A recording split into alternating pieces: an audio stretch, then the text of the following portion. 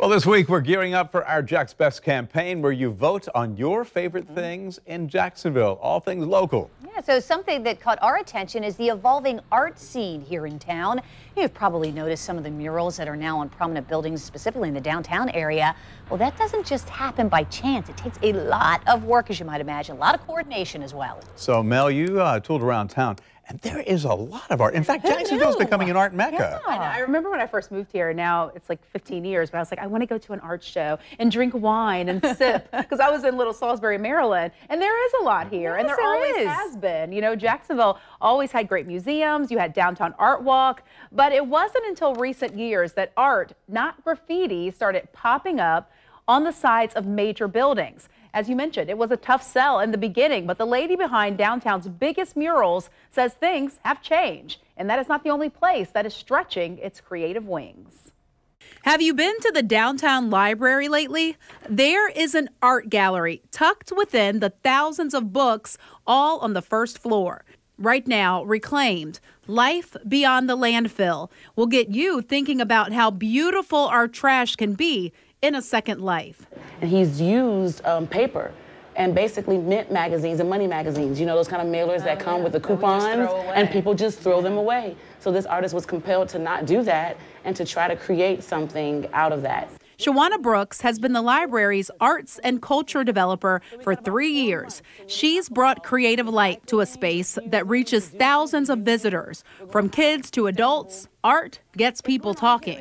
I've seen a tremendous payout in the engagement around people coming in and kind of being reminded of their stories, of why the library was interesting to them in the first place. And visual literacy is so important. So maybe this wasn't the place that they expected to see this beautifully curated artistic show that shows our local creatives. But you come in here and you get all of that for free. Just a block from the downtown library, you can see how art is evolving downtown.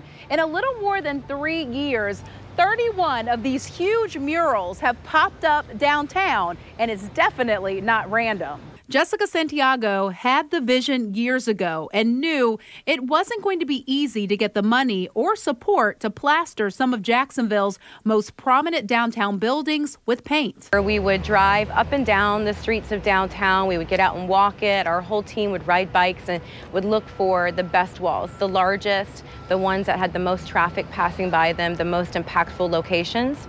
One of the first murals is still the largest. It took 3 weeks to create and a 150-foot lift to get it done.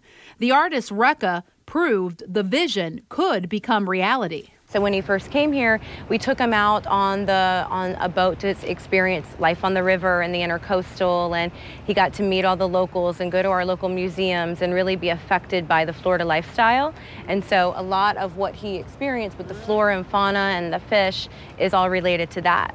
Santiago believes art is also the key to tourism and dollars for a city. She envisions Jacksonville as an art destination, and as she shows and proves that, she says community support grows. But now they see the work that we do, they know the quality, and they're used to it, so it's great that now we're asked to do them.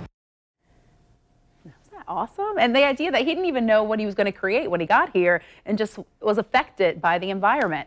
All right, so this week also is Public Art Week in Hemming Park downtown. All over city, all over town, there are lots of cool things going on. Hands-on art activities, art tours. Today, in fact, you can take a tour of the public art with the Hemming Park Walking Club and the Cultural Council. That's at 11 this morning.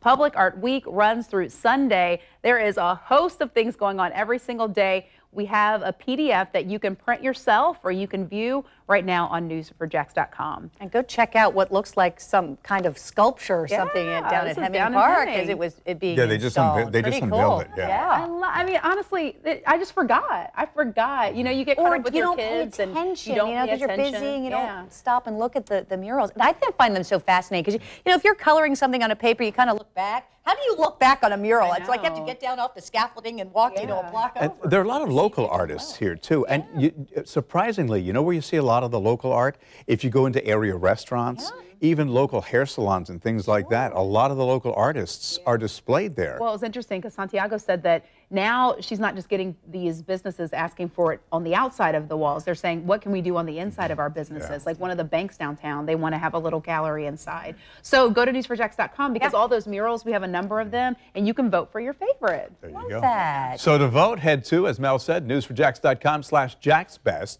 and vote for your favorite local business or place. Local is the key here. Voting ends July 1st, and we'll announce our first round of winners the week of July 8th, which is just around the corner. Now, tomorrow, we're going to show you another one of the 10 JaxBest categories, fishing charters. Yeah, so there are nearly 100 local captains, can you believe it, who own fishing charters right here in our area. So I went out with this local fisherman who wants veterans, as you can see, 2 veterans that he has taken out. You know, he wants them to know that their service, their sacrifice for our country is appreciated. This is local captain Steve Mullen. We're going to show you how he's made a difference specifically in one Clay County soldier's life who we happened to talk to before he had to leave for deployment. He's in his first month of a 6-month deployment, leaving his wife and his 2 daughters, and the difference that it makes just a day out on the water. I mean, I probably was out there for about 2 hours, and it just changes your whole dynamic of your day. It is so peaceful. Oh, being out on the water, Just being out on the water is just beautiful, and it's just the things that he's doing to help local veterans. It's certainly worth highlighting, which is why we'll have that story tomorrow.